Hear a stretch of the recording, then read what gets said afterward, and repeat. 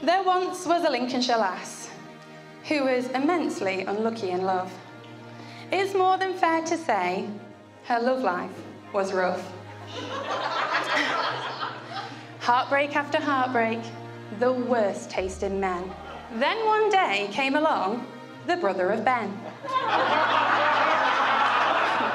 We were all introduced to this caveman from Chesterley Street. Couldn't understand a word he said, but shit me, that boy could eat. We were told of the tale, how their romance ignited like a cinder. Let's be honest, it was all thanks to Tinder.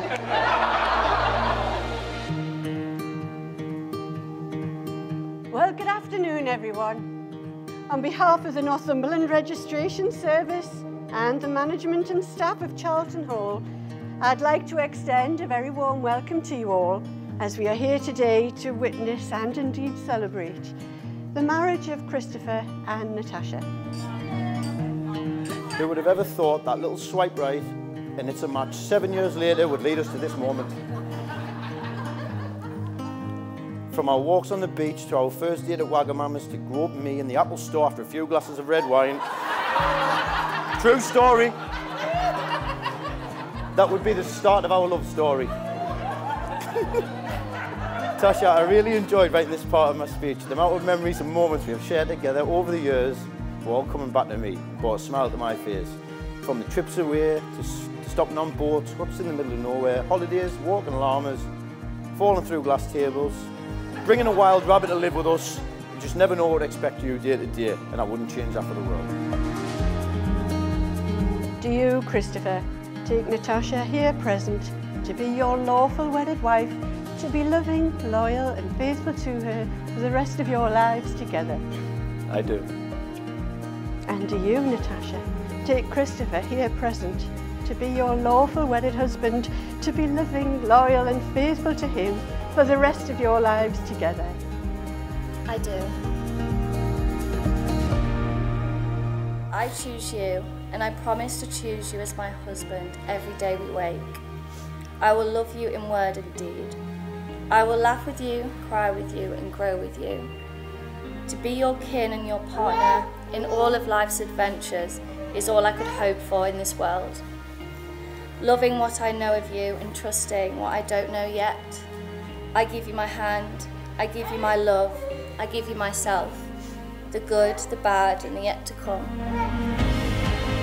A wedding is an occasion that's shared by many for one day, but by two people for a lifetime. So may the happiness you share today remain with you always. And so, Christopher and Natasha, you've both made the declarations required by law and have made a solemn and binding promise to each other. So therefore, it gives me great pleasure to say you are now united as husband and wife, and you, sir, may kiss the beautiful bride.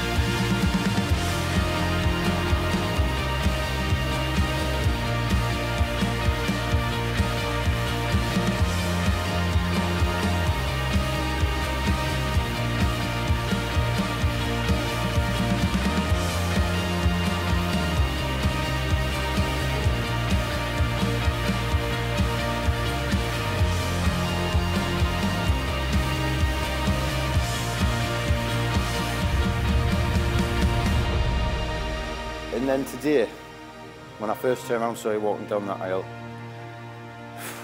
gone, absolutely gone. Actually, legs went jelly. Thought I was going to cry, managed not to. But honestly, beautiful. And I still have that same butterfly feeling I get now from that day when we first started going out to our relationship. So on that stop, you know what, I want you to raise your glasses one more time for the new Mrs. Wynne.